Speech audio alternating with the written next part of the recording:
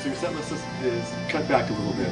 Yeah, I think that we obviously, we'd love to play for longer, but I think that realistically, we've got 2 bands on the bill. We've got to make a decision on what we're going to do. And, I think we compacted our set down to a pretty tight set.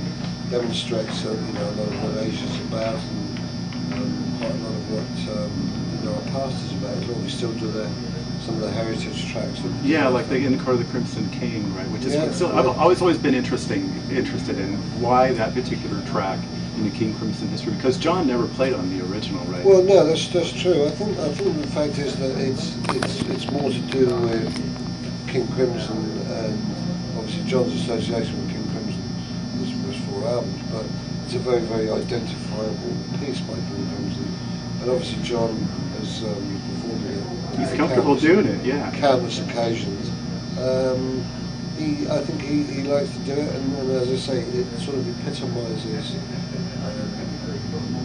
King Crimson itself, and obviously John's association with it is much deeper than that. And you guys like playing that material too. I mean, trying to be able to figure out which ones actually will work for the quartet to be able to kind of to work out is also a part of it, right? Because the original track is basically heavy on mellotron, right? Yeah, well, I think that it gives us all a chance to stretch out of it.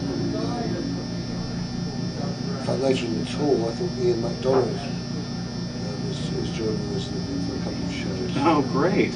So that will add to more kind of gravitas to the reason why we're doing it. Yeah, the legacy of do some flute stuff on there, so it should be quite interesting. Great. So I want to touch base on the Icon project that you have with John. I know that's taken off pretty much over in Europe.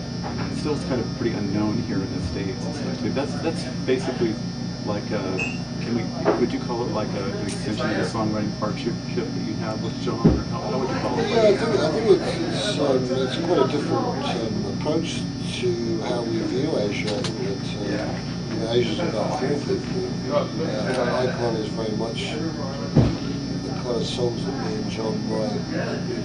I don't think would be necessarily suitable for Asia, so it enables us to introduce orchestral elements like cubes. Is a very integral part of it, and female vocals and that kind of stuff. But it's not more orchestral. I think the kind of way that I play keyboards in there is not so much rock, it's more textural.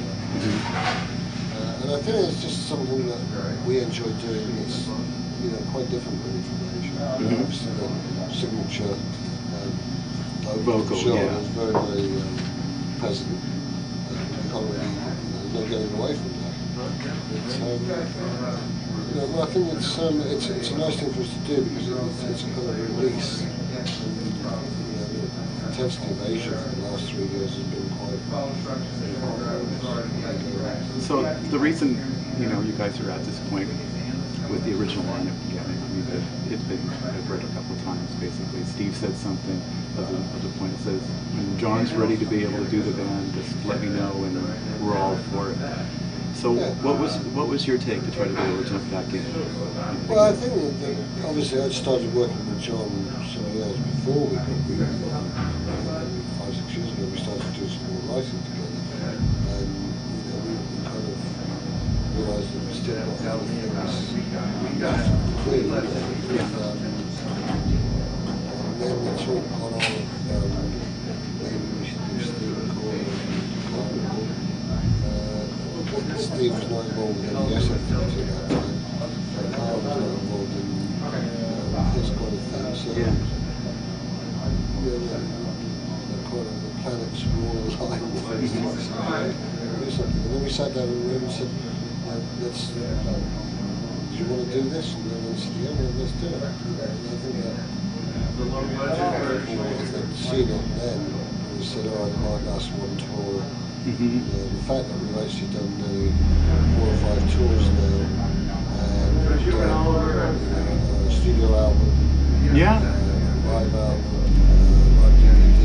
Yeah, the live DVD is really strong. I think that's one of the things that people really recognize that it was really legitimate. But the great thing is that we are still, we're still keeping it going, and I think that the you know, we're still really enjoying it. And I don't think any of us would have realised 3 years ago when we sat down and tried to put it together that we would actually have so much mutual pleasure out of it.